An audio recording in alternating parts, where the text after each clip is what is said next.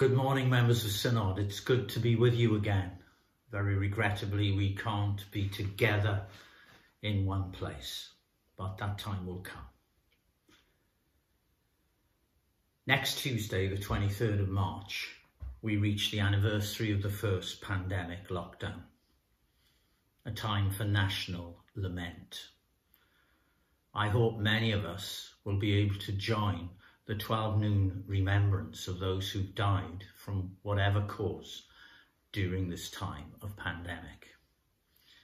Also to take the chance, perhaps, to contact someone on that day who needs a friendly voice on the phone or a strengthening word on a card, especially if they've been bereaved or are isolated. Soon after, on the 29th of March, we need to reach the next milestone in our hopeful emergence from this long third lockdown.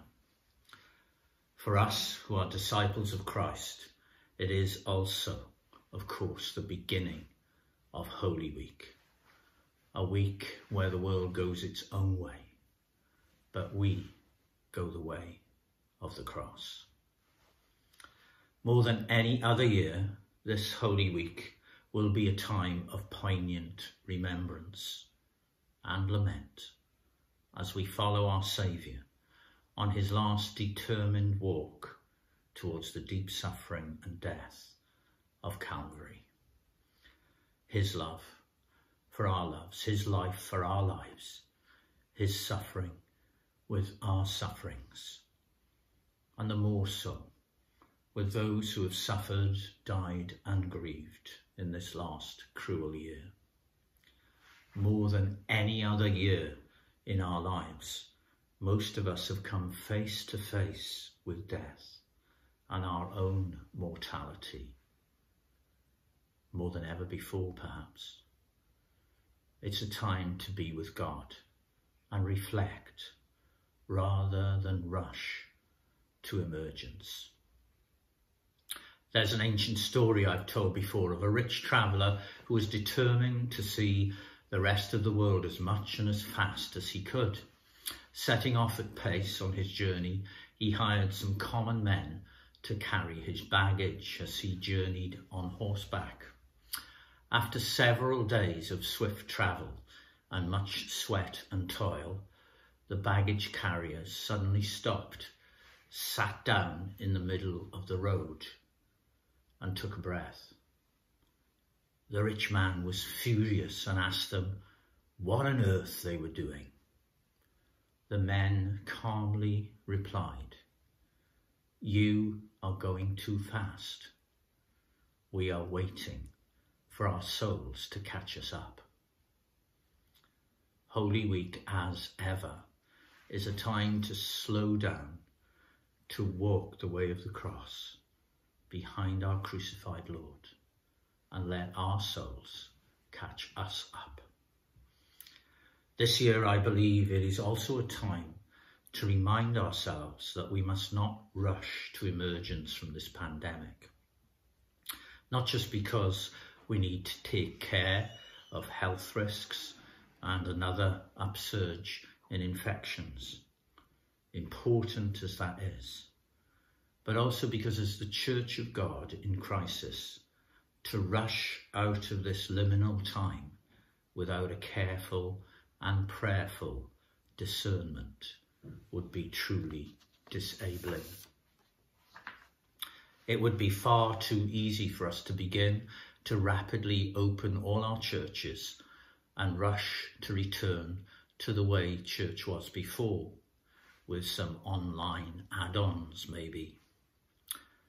If this pandemic has taught the people of God anything, and especially us in the Church of England, it is that we can't go back to the same old, with a few extra bells and whistles. I want to encourage us all to use these next emergent weeks through Holy Week, Easter and beyond to let our souls catch us up. We who are leaders need to model that to our people. Long before I became Bishop of Barking or ever even met a guy called Stephen Cottrell, I read his little book, Do Nothing to Change Your Life. There is much in it that speaks to our current time and need, I believe. If you've never read it, I commend it to you, and I'm not on any commission. Yes, there are many urgent tasks to be addressed in church and society going forward.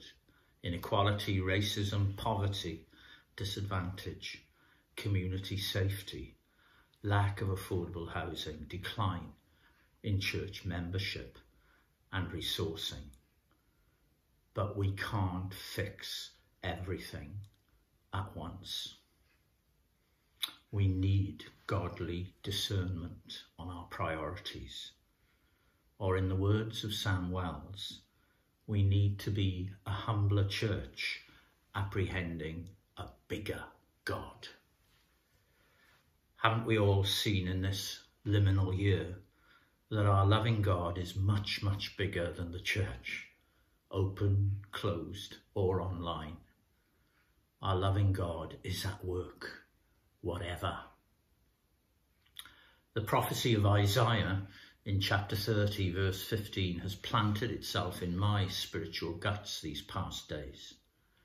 For thus says the Lord, the Holy One of Israel, in returning and rest you shall be saved. In quietness and in trust shall be your strength. Those prophetic words were spoken into another crisis almost 8 centuries before Christ. The people of God in Judah and Jerusalem were under threat from the mighty Assyrians in the north. The immediate response of their king and his advisors was to rush south to make an alliance with Egypt in hope of warding off the Assyrian advance. But the Lord says through the prophet, no, you've made such mistakes too often in the past. Don't rush to them. Egypt will prove to be a false god and an empty pocket for salvation. Rather, return to me. Find your rest. Come quietly without fuss and trust in me for strength and a future. As virus infections thankfully decrease, many of us are yet still tired, weary, and heavy laden.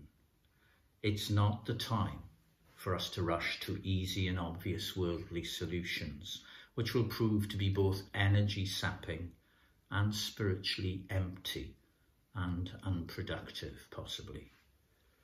Rather, as Holy Week approaches, let us first return quietly and trustingly to our holy God and find our rest and strength for the future in him. The word return in Isaiah's prophecy holds within it the call to repent, to change our minds and turn yet again towards God who loves us to death. Or in the words of Jesus in Matthew 11:28-30, come to me, all who labour and are heavy laden, and I will give you rest. Take my yoke upon you and learn from me, for I am gentle and lowly in heart, and you will find rest for your souls. For my yoke is easy and my burden is light. Will we believe that? Will we own that? Some of you have heard me say this before, but it bears saying again as I draw to a close. The one word that has stuck with me throughout this pandemic has been that small, practical but profound word, with. Again, Sam Wells suggests it is the most important word in the New Testament. For the Christian disciple, being with is being Christ to others, alongside them in sorrow and joy, a listening ear without forcing the pace, a helping hand without creating dependency, yet speaking truth to power when needful, and giving ourselves away. That is what our Saviour did for us, and that is what he calls us to for others.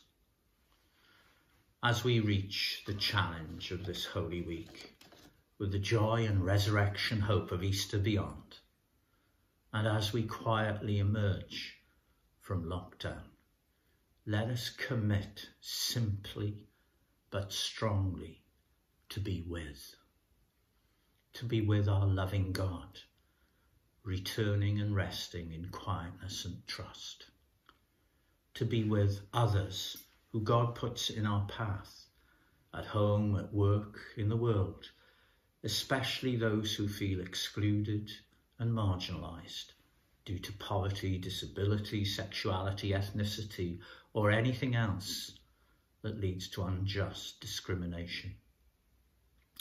To be with our most disadvantaged parishes, resourcing ministry they genuinely cannot afford themselves. To be with one another in a diocese which desperately needs to be one family in unity despite its size and immense diversity. To be with our new Bishop Gully as she comes to be with us, enabling her to be the bishop God is calling her to be.